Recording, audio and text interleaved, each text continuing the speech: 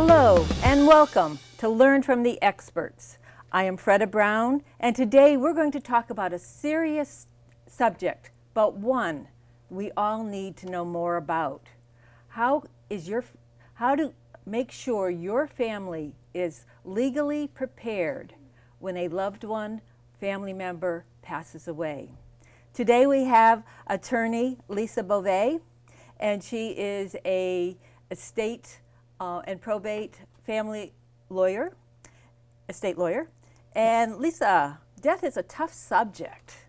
How do we approach that with our families? It is a very tough subject, Freda, and the biggest challenge in all this is communication. It's very important for parents to sit with their adult children, their loved ones, other family members, and really take the time to talk to them and express to them what their wishes are.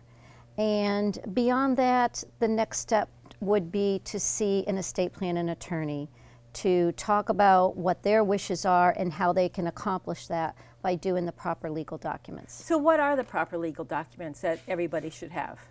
Well, the very basic estate plan and documents usually consist of a will, a power of attorney, and a healthcare proxy. Those are the three most important. There are various types of trusts which may or may not be needed, but the three basic are the will, the power of attorney, and the healthcare proxy. And so what exactly is the difference between a power of attorney and a healthcare proxy? A power of attorney is a document where you nominate somebody to serve as your attorney, in fact, to handle all of your finances for you. So they will handle everything financially related, such as real estate, bank accounts, stock and bonds.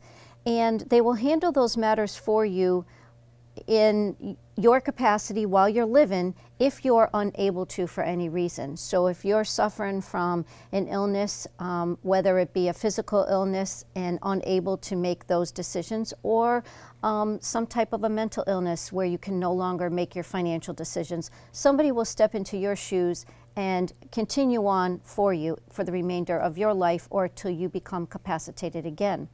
A healthcare proxy document nominates somebody to handle all of your medical issues for you. So there is a big difference between the two documents. And in the healthcare proxy, we can include all sorts of language regarding life-sustaining treatment also, so that your wishes are very clearly expressed to your loved ones. So should that be a different person that's the healthcare proxy and the power of attorney? That's really up to the individual. It can be, but it doesn't have to be. Many times parents choose their adult children. They may choose one child over the other depending on whether one child is more financially savvy than the other. They may pick someone for their healthcare proxy if they have a family member who's in the medical field, maybe a nurse or a doctor or somebody who has medical experience. So it's really best for the family to really have this conversation with their family, talk about who would be the best person to put in that position, whether it's the same or different family member. I have my son is one son that's for each of them. I have two sons, one for each of them, and I chose them for different reasons. And one because neither of them are in the healthcare field, but one's more compassionate, and so he's the one that's doing my health proxy. I hear that a lot. There's usually one child that's more compassionate, and there's one that's really good with the books. So it definitely can mix. So the will. You know, everybody says, do you have a will or don't have a will? Do I need a will? How important is having a will, and what happens if you don't have a will?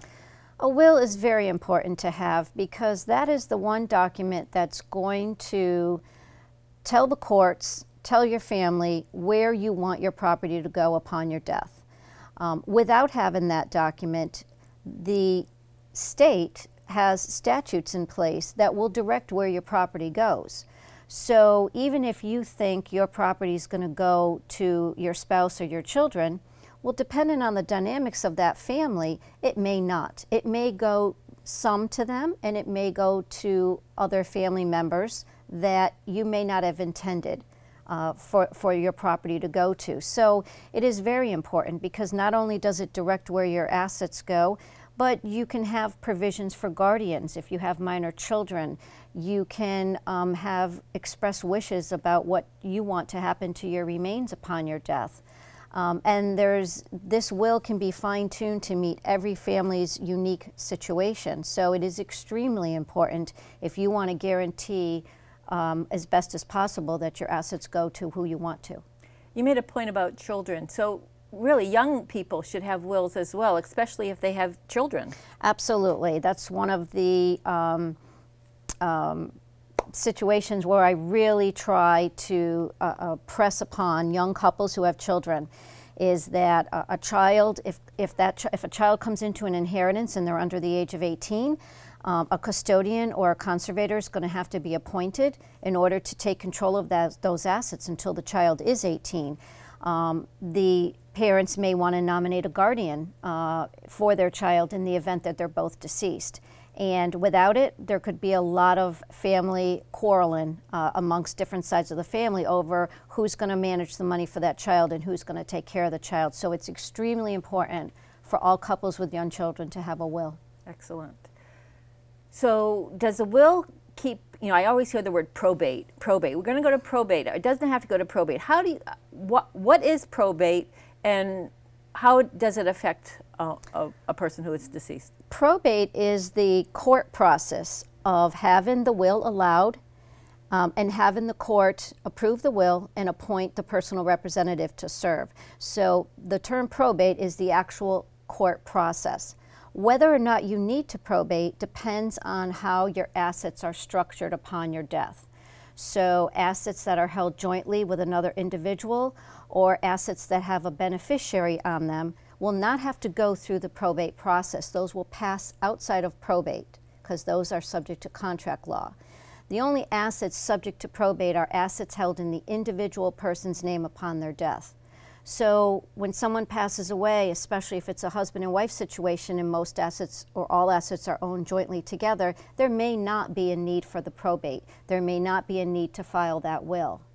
But if the second spouse passes away with assets remaining in their individual name, then yes, you're going to need to probate in that situation. So before my mother died, we got together and I was put on all her accounts, or I thought I was put on all her accounts. So we went to the banks and we got my name put on all the accounts. She had a safe deposit box, which we took out everything but left a few papers in there after, but we didn't put my name on the safety deposit box. That safety deposit box had to go through probate. That's right. We think we cover everything. Safe deposit boxes are very important because without that extra person's name on it, there is a special process through the court to gain access to that box for the purposes of finding a will. And if you do, then you have to go back to the court again to actually probate the will. So it takes a lot of time and it can be very expensive for the family members when all they needed to do is add a child onto that box. What happens when a will is contested? Well, that's really a broad question, but when a will is contested, any interested party, and it has to be an interested party, so the courts and the law states who's an interested party, can challenge the will, the validity of the will, whether or not the testator, the person creating it, had the capacity, or if there's other issues that they see that they feel can be contested. And there is a process through the courts where they can file an objection and file a statement as to why it's being objected, and then the case will come before the court for a full hearing in front of the judge, and it will be up to the judge to decide the outcome of that will. Wow. So it really is important to talk to your parents or your loved ones for what you want, depending on your age. You need to talk to your family, whoever they are, older or younger. You need to talk to your family, and you need to get a will as soon as possible. As soon as possible. And power of attorney. Power of attorney and a healthcare proxy. Absolutely. It's important that whatever your wishes are be placed into that will. The more language you put in there and the more specific you are, the less chances that it will be contested. Excellent. So we're just about done here. Our time is up, but you gave us some wonderful information, and really the important things are that will, the healthcare proxy, and that power of attorney. Yes, If you it haven't is. gotten one, you need to get one right now. And this is attorney Lisa Beauvais, and if you want to learn more about Lisa or WBOA, you can go on to our WBOA website, wboa.org, go to the member section, and you can find her and find out more about us and her. Thank you. Thank you, Freda. And have a great day. Thank you, you too.